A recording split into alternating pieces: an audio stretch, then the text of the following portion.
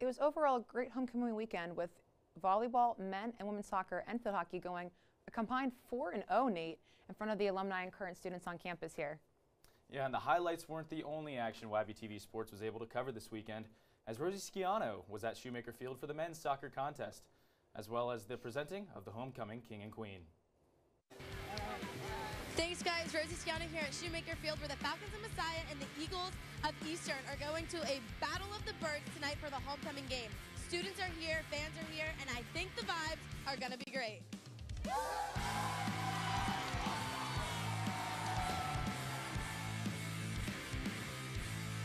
I am loving this. There is no place I would rather be today. This is my first soccer game at Messiah, and of course for this to be the homecoming game, this is the way to start, right? I'm loving it. What a great place.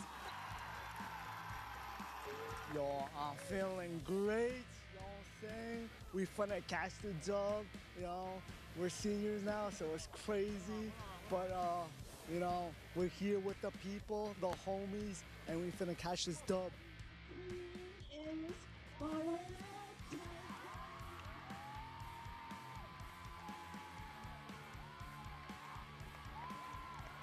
And the 2024 Homecoming King is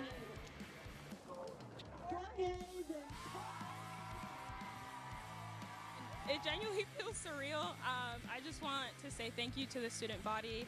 I love Messiah, and yeah, I just feel very cherished and loved right now.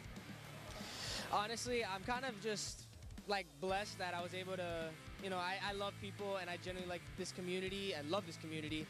And the opportunity that I had to have people vote me in just shows that all the connections I've made don't go in vain.